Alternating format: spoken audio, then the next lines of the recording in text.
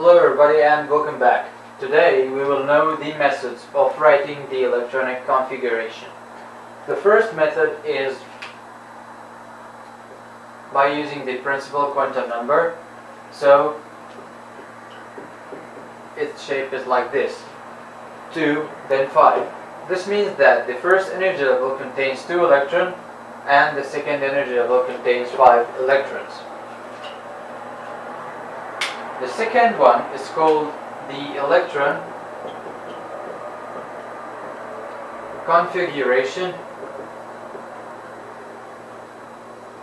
notation, and this is based on the Aufbau's building up principle. So that here we notate to the electronic configuration.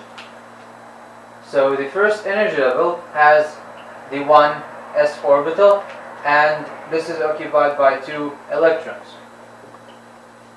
Then the second energy level contains the 2s and the 2p electron energy level.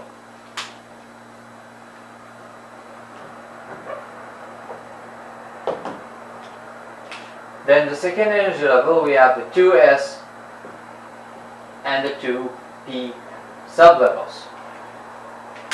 So the s is of course full. We have 2 here, and 5 minus 2 equals 3, so the p contains 3 electrons. So this is called the electron configuration notation. The last one that we have here is the orbital notation, and this is based on Hund's rule. So this have more details than this one and this one. So we have the 1s, which have 2 electrons. Then we have the 2s, which has 2 electrons, and the p has 3 orbitals. So we write them. We write that the 2px contains 1, the 2py contains 1, and the 2pz contains 1, and we close the bracket. So this is the orbital notation.